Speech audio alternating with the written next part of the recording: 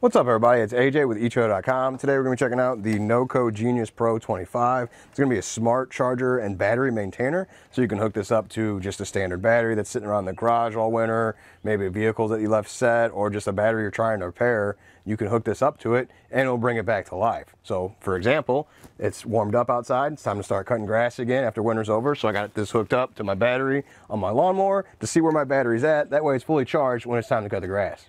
So right away, let's check out how it works. So we got the two clamps right here. They're pretty sturdy clamps. I like that. They have a lot of resistance, so that means it's going to hold on even if the terminals are kind of small, like on this lawnmower battery. Now when you go to hook it up, make sure you do positive first and then negative. And with our clamp set up, now it's time to plug in our charger. Make sure you plug in the NOCO GeniusPro25 Pro after you've hooked up the battery clamps. Do not do it before. Now let's check it out. So with it hooked up, you see it's got it on 12 volts. You can change that mode with that button. And now we have the indicator as it's seeing where the battery's at. So it's going to start to blink slowly to let you know if it stays there, but give it a little bit because it could fully go up as it sits here. The first one's solid and not fading in and out, so that means it at least has 25%. Now it's seeing that it's at 50%. That's just fine. It's still glowing here. You can hear it kick on its own. I didn't have to push any buttons for it to do this.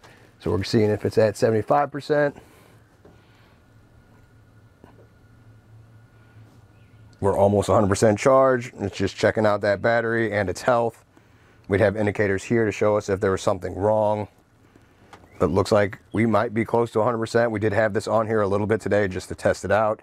It looks like it's holding its charge, and yeah, we're good. It's at 100%, so the lawnmower's good to go. Now let's check out our golf cart. It's sat over the winter, just right here. Its battery isn't as new as the one in the lawnmower, so I'm kind of interested to see how this one held up. The side post is a good example of these being strong clamps because there's not a lot for them to grab onto. As you can see, they hold on there pretty good, so I really like the tension in those clamps. I know I mentioned it before, but it's important for those side posts. Here's the 10-foot extension cord that goes to the jumper cables. So we were able to plug in and use that outlet towards the house and reach all the way to the battery of the golf cart. That way I didn't have to try and push it more towards the house. It could just stay right there and I could trickle charge it until it was full to go use.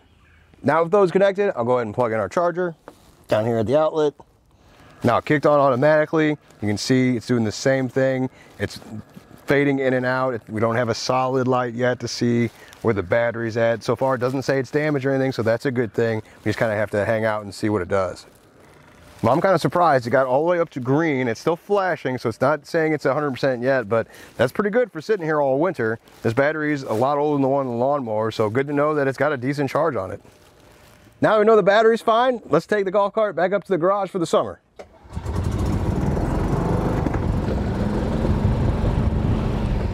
Back up in the garage, you can see this is the carrying case it comes with. It all fits inside there. It's very nice. It's got a padded outside that holds up. It's like we got little scuffs on there, but that's just from the bench there. I can wipe that off. It's got a heavy duty zipper. It goes all around the outside. We'll open it up. And you see, even if it's bouncing around in the golf cart, it was gonna bother at all because it's got the molded inside, so it sits exactly where it's supposed to, no movement there. We have a zipper pocket to hold all our cables. We have the jumper cables that you saw me use earlier. We have our US plug we're going to be using today to plug this into the wall. It's kind of tangled in there. I didn't put it in there nice and neat. And then the other cords in there are going to be for other countries. We got the Australian, European, and UK plugs. So if you need those, you got them as well. It comes with some screws. If you want to permanently mount this somewhere, you can mount it and keep it in there. Even if you look at the jumper cables themselves, you can see you can undo this and disconnect the jumper. If you want to leave it permanently on the golf cart or the vehicle over the winter, you want to mount it there because you need it to maintain that battery all the time, you can permanently attach that to the battery. So that's a nice option you have here. We're just going to leave it as the clamps because I have a battery sitting here that we're going to see where it's at. It's been sitting here for a while over the winter as well, not connected. So let's see what health it has.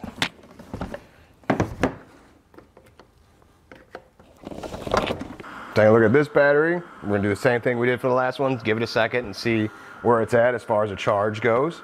But while it's doing that, I can talk a little bit more about the cables. They also have protection against reverse polarity. So if you were to take these and hook them up the wrong way, it would alert you and tell you to disconnect it. So it wouldn't kick on and it wouldn't damage the battery or the charger. While it's charging, we can go over some of the interface here. You see the alerts up the top. That one's going to be that if the voltage is wrong on the battery, it's going to let you know something's not right. You're going to have to change it. That means hitting the button down here to change it to a 12 volt. Maybe you hooked it up to a 6 volt and held the mode button instead of letting it decide itself. That kicks on, you can change it. That one's gonna be a damaged battery. This one we just saw, it's reverse polarity. And then this one's gonna be if the battery's overheated, you can disconnect it as well. Coming along the side, you can see that it's already selected the 12 volt for this battery, so it already knows what it is, but it also is gonna work with 12 volt AGM batteries and also lithium batteries as well. You have the options down here. We got a 24 volt lithium, 24 volt AGM, 24 volt standard, 6 volts lithium, 6 volts AGM, and then 6 volts standard there as well. So those are all your options that it can figure out when you hook it up to that battery, or you can hold the mode to force it. There is a force mode as well, and when you do that, that's going to force it to just charge that battery. So if you hook it up to the battery and it's so dead that it doesn't even sense the battery, you can put it in force mode, and what that is going to do is just force a charge slowly to try and repair that battery or get it to do something. Now you don't want to hook up the battery this way, but I wanted to show you that it does protect against reverse polarity. So we're going to hook up the negative to the positive and the positive to the negative. I do not advise this, but nothing's going to happen because it protects it. That's the alert right there letting you know you got them mixed up. You see that it does not kick on. There's no sparks. It's protected against that. So it's just kind of nice if you're in a hurry and you hook up something wrong, it'll alert you instead of damaging the battery. Another thing about the cables is it's going to be 5.5 feet of length, which is fine with this battery that's right here up on the table. It's close to this outlet. We don't need much more than that. But that extension is going to be 10 feet long, so we can add to it if whatever we need to charge is farther away from an outlet. Another cool thing is it's got a built-in fuse here to protect any surges that happen. So it's got that to help protect your battery and the charger itself.